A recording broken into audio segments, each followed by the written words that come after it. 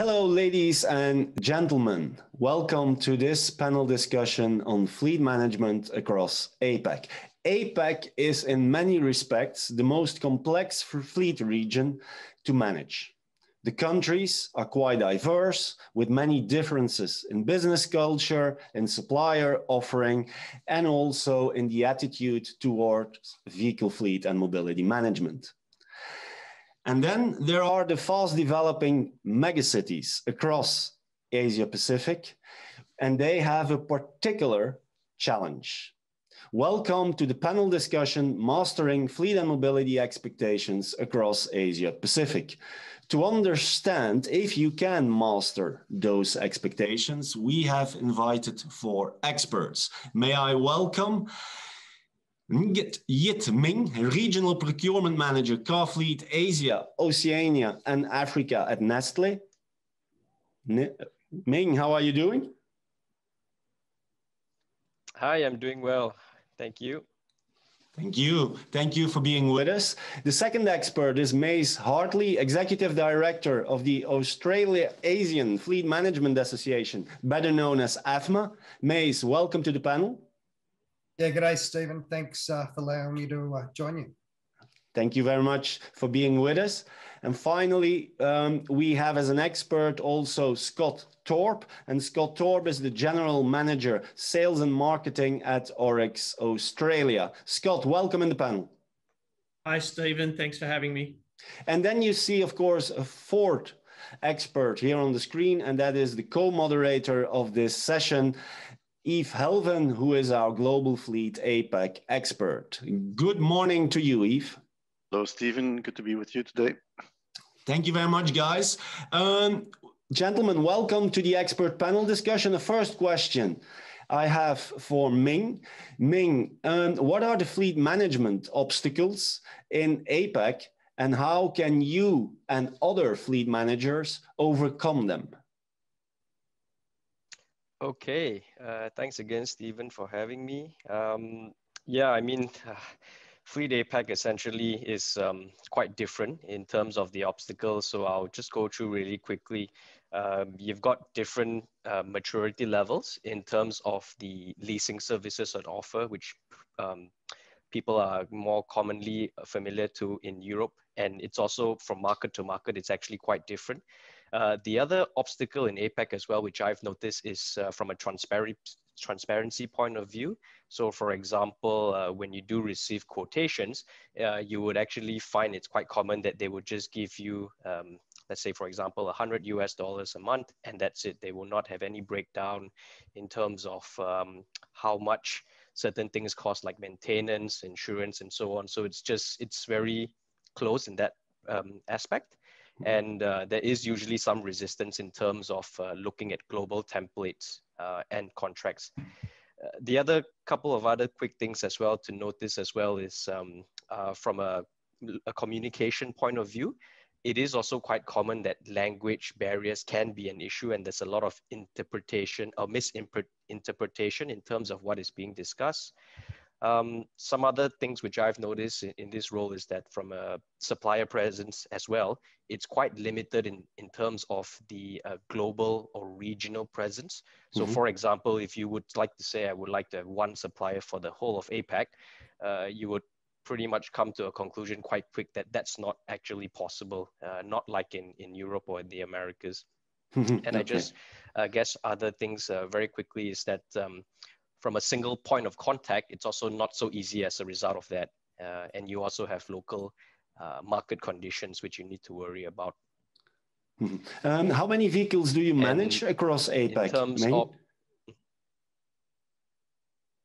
of, for Nestlé itself, we're just over about 5,000 vehicles. So just to give you an idea, globally, we have about 23,000 vehicles. So it's 5,000 in APAC. Okay, good. I would like to continue with Mace. Mace, Ming was mentioning a few obstacles that he already sees as a fleet manager across APAC. The question is, of course, how to overcome those challenges, those obstacles. What would be your advice to global fleet managers that have a responsibility across APAC? Well, I think we go back to that old saying from any sort of strategy, think globally, and then act locally or regionally. And that's very much the case when you're in Asia Pacific. The fact is that we talk about those mega cities and popular densities, very different to going into Malaysia, and even Malaysia in itself has city regions and then regional regions, and there's a whole range of issues in amongst that. So I think you need to build this global view and then dial it back to see what's possible based on the area you're trying to respond to. And the biggest difference I see is the equipment safety, vehicle safety is massively different across all of APAC. And in fact, you're seeing manufacturers take out safety specifications that would be day to day in Europe or Australia and New Zealand, but throughout Asia, they take them out. Okay, very good. Yves, I think that you have a follow-up question. Yeah, I have a question for Scott, and Ming already touched this topic. Scott, Ming was saying, well, there's a risk of misinterpretation due to language issues, but if we take it a little bit wider, it's not just language, it's also cultural differences. There are differences, different ways of doing business, right, across APAC. Now, ORIX is a pan-Asian provider. You're present in a lot of the Asian countries, especially the countries where you have fleets, of course. What is your experience in overcoming those cultural differences, and what could you recommend to, let's say, fleet managers who are not well informed about Asia? I think it's an interesting question, Yves. I think one of the biggest challenges is people do come in with a mindset of what I do in the US or what I do in Europe, I will try to replicate in the Asia-Pac region. So I think the first thing I'd say is, and Mace touched on it, you've really got to take a step back and seek to understand what's happening in your business in those respective countries. So it's simple questions like, what assets do I have? What manufacturers do I use? Where do I have it and why do I have it? And then from there, I think you really need to take some time to engage with your local partners, being your internal staff, to understand why things happen in a certain way in those countries. And once you've actually got some of that information, you can then sort of take some time to understand whether there's any local or regional issues that really intersect with one of your own global policies. And in doing so, it allows you to achieve some credibility with the local stakeholders, and then you can develop, it's easier to develop win themes with your local stakeholders, so you can really move your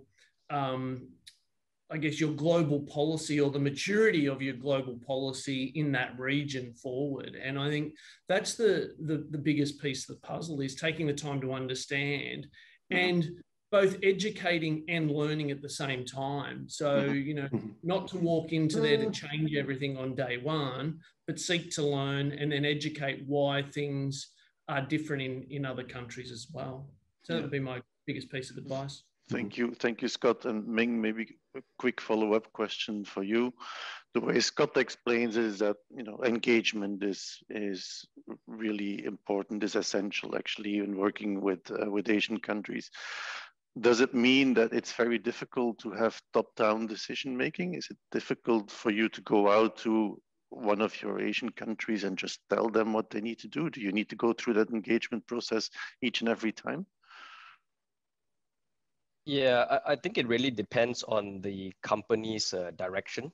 Certainly, I can say for Nestlé, it's more of a collaborative approach, and I think, if I'm not mistaken, most companies follow this. So it's not like, hey, I'm going to come into your market and say BMW for everybody or Toyota for everybody. It's really, like you said, understanding what the market requirements are, and it's more of a collaboration. So maybe just to quickly touch on that, there is a lot of internal alignment which happens, and I think it's going to be the same, not just for Nestlé, but for other companies. You have to get people who are in HR, who control the policy line, finance, which is obviously the costs, facility management, which is operations, and also the local procurement team over there to get your project ongoing. And the key thing to remember over here is that early involvement of all these stakeholders is very key to ensure that it's success, because you can't just sit in, I guess, in regional or in an ivory tower, as some people say, and say, you need to follow this. You have to work together with the full team to make it happen. Thank you. Okay. I would like to continue with Mace. Mace, you are representing Afma. It's a fleet management association. You are in contact with many vehicle fleet managers across the region. What do you think is the most common mistake that the fleet managers make when they want to include APAC into a global strategy? And secondly, what are the countries in the region where you say those are probably the easiest one to include in a global strategy? Yeah, that's a bit interesting, that question. What's the easiest to include? Singapore is certainly much easier than Malaysia, for instance, or Vietnam. I think when we go back to your first question, and the most common mistake is having that global strategy and then not dialing it back to what you can actually do locally. And sometimes it's simple as refining your KPIs. And I think Ming touched on earlier, used the word maturity. And that's really where we are. So a range of APAC countries, labor is extremely cheap. The cars are sometimes expensive, their benefit, there's a lot to change when it comes down to mobility and safety. And just the understand, safety is not that important in some countries. Life, unfortunately, is cheaper in some countries than it is in others. Okay. Scott, what in your opinion, based on also the reactions you have within ORIX from regional and global customers, are the main challenges that they are confronted with and the most challenging countries?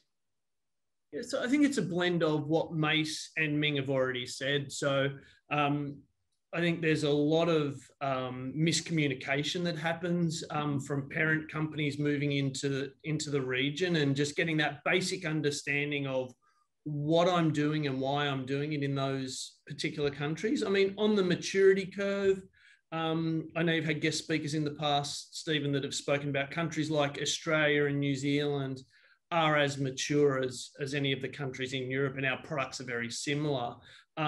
Closely behind that are countries like Japan and India.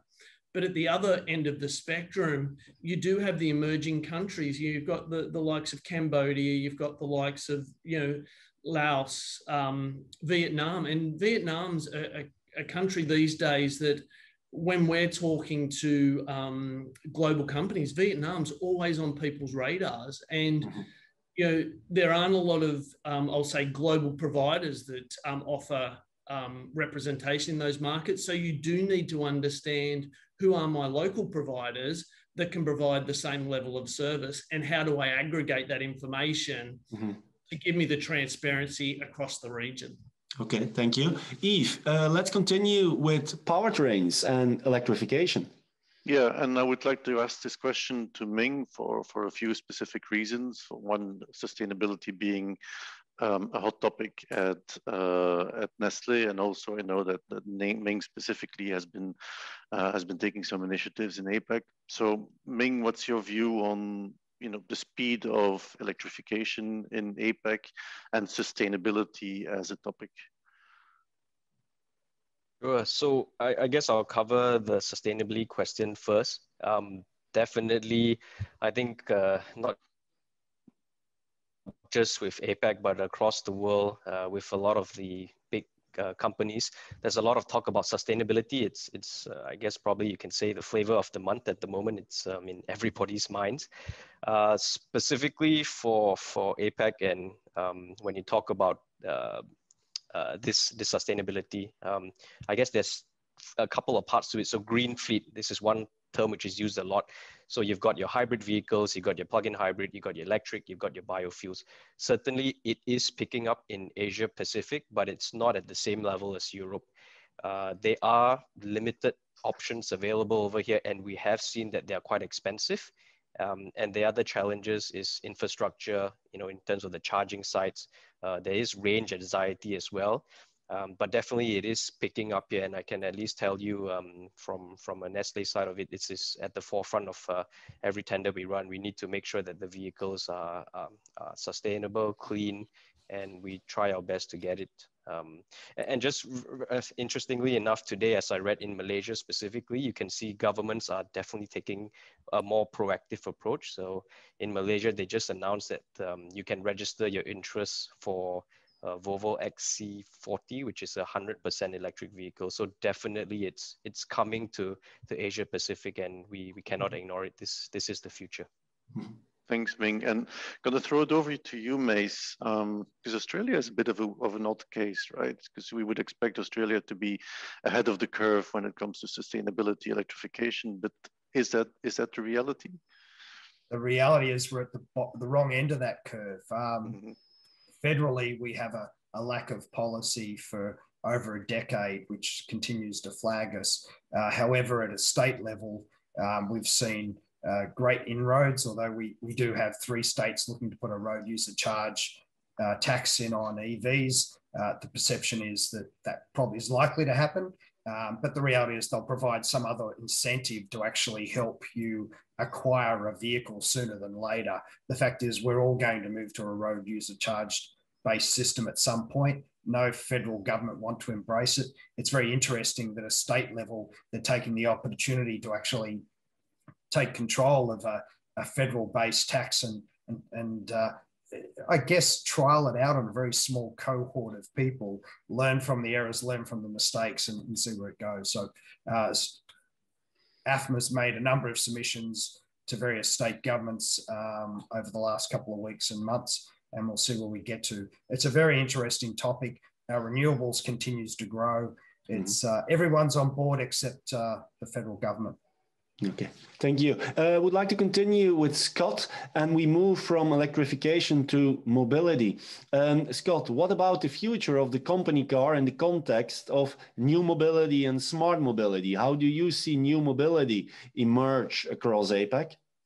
So I actually think there is a clear crossover between the sustainability discussion and mobility. They're intrinsically linked. So I think the first thing I would always challenge somebody is understanding what net zero means for them. And for some people, it will be that transition from ICE through to EV, maybe another alternative fuel down the path. But smart mobility is also finding its place in the fleet market. And a lot of people have linked the acceleration of smart mobility or use of company cars to COVID. I would actually argue that mobility, or the foundations of mobility, were well established pre-COVID. And now what businesses are organically doing is challenging their traditional models. And, those traditional models are going to be tested, and they will range from moving away from traditional ownership or long-term leasing models to shorter-term leasing models, so I can cater for the flex in my business as my business shifts and I guess my customer demands shift up and down. I can flex my fleet with that.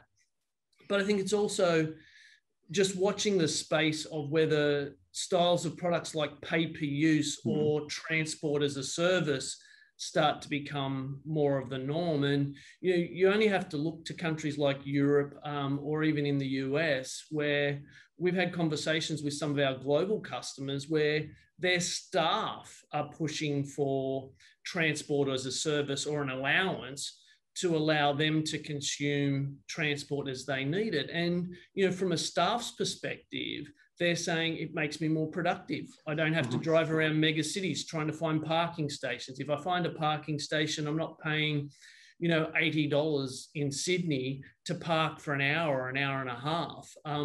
So I do think the whole concept of how vehicles are used, but also the concept of moving away from vehicles themselves to other forms of transport in mega cities and mature countries is going to be a thing that we will have to adapt to as we move forward.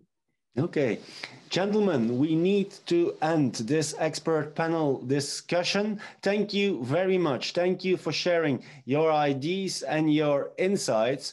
And ladies and gentlemen, you heard it from our experts. It is possible to master fleet and mobility expectations across APAC, but you need to have a very good and defined strategy and make sure that also the solutions across APAC that sometimes are different in between countries, that you select the right ones for your strategy. Thank you very much and enjoy the rest of the conference.